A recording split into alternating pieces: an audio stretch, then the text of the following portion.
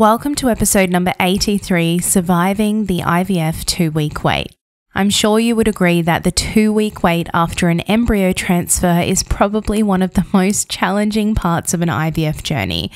This episode is for you if you are yet to experience it or if you have already one or several times.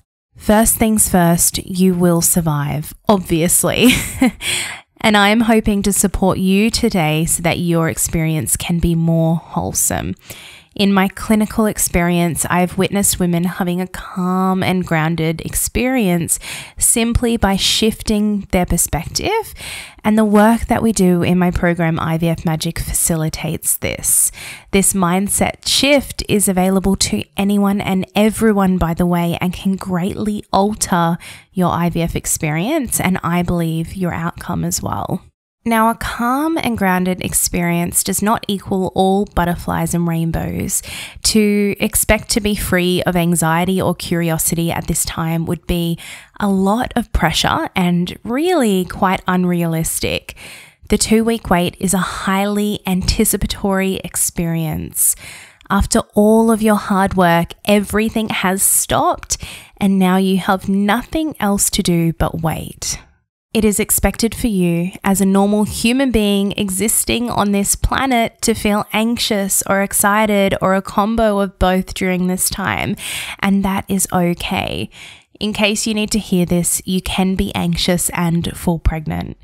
Pregnancy won't be magically rewarded to you because you managed to stay entirely calm and repeated positive affirmations every day. You get to show up however you need to over these 2 weeks, and my only ask of you is that you feel it all rather than suppress it all.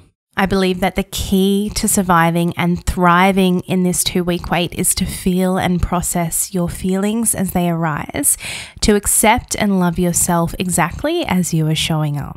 By the time we had decided to embark on our IVF journey, I'd come into a really good place.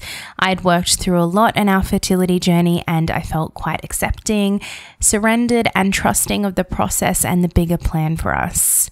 Even being in this healthy place, the 2-week wait was challenging. I felt as though I was waiting for the biggest deciding announcement of my life, which would alter my entire destiny, and I was. It's a big deal. I did not do pregnancy tests, I was not part of Facebook groups or online forums, and I didn't obsessively Google. Overall, I felt grounded and excited, but I never want to promote perfectionism. I did get on Google and search a couple of things. I worried about things like carrying heavy shopping bags.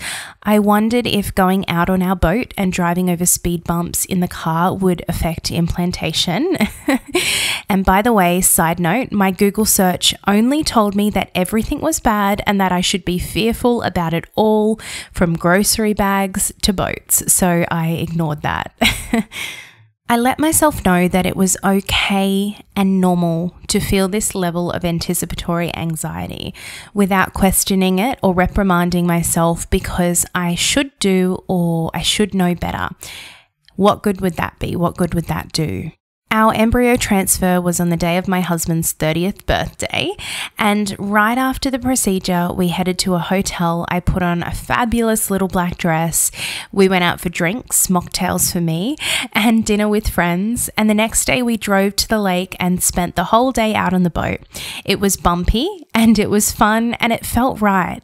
I laid in the sun with a good book and relaxed for the rest of the weekend.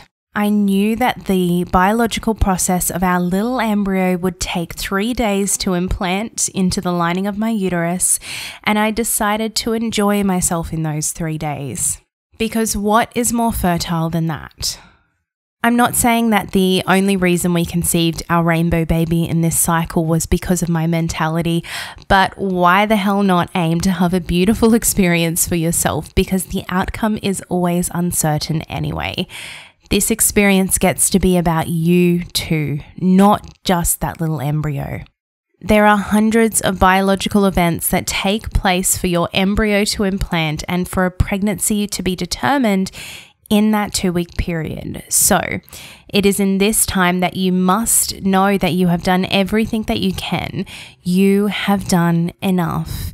You get to stop and surrender to the outcome. I encourage you to keep occupied in a healthy way rather than just busy. Busyness can be a distraction to what we need to process and feel. Find things that bring you joy and be selfish as hell. I'm going to leave you with a potent little activity for when interesting thoughts arise on the 2-week wait, because they undoubtedly will, and because you don't have to believe every thought that you have. Ask yourself these questions out loud or take pen to paper. So when a thought or circumstance arises, you can ask yourself, what is the thought? One of mine was, I shouldn't have carried those heavy shopping bags. Then you can ask, what am I making this thought mean? What is behind it? For me, it was that I may have ruined our chances at implantation, that I am now to blame if it doesn't work because of those damn shopping bags. Then you can ask, how does this thought feel in my body? For me, my chest felt tight and my shoulders were tense. Then you can ask yourself, is this thought true? And list all of the reasons why it isn't true. For me, well, no, I have strong arms to carry those shopping bags. My uterus is strong. My embryo is strong. I can't physically impact implantation. Next, ask yourself, what is a new thought that I can believe? And this may be the opposite of the original thought. For me, my body is strong and capable of accepting this robust little embryo while doing the grocery shopping. And then how does this new thought feel in your body?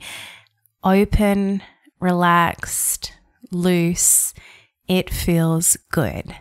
I hope this helped you like it helped me, beautiful women. And remember that no matter the outcome, you are enough and you are worthy right now.